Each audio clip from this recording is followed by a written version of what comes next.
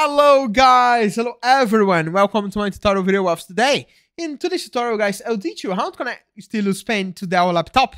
It's a very easy tutorial my friend, so let's get started, okay? Basically guys, first of all, we need to follow this step-by-step huge tutorial to get at this. So let's get started, okay? Basically, to connect the Stylus for passive pens, no Bluetooth, you don't need pairing required. Just the pen in the screen, and it's basically that, okay? It's plug-and-play device.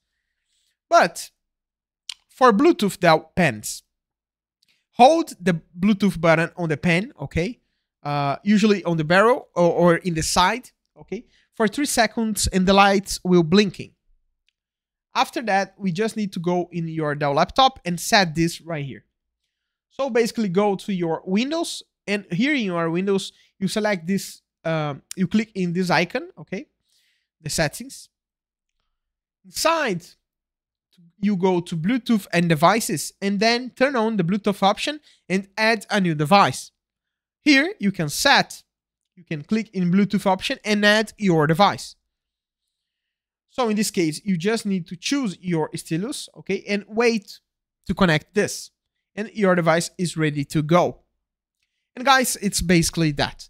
I hope I helped you in this tutorial, and of course, if you like this video, please subscribe my channel and press the like button. Bye bye my friends.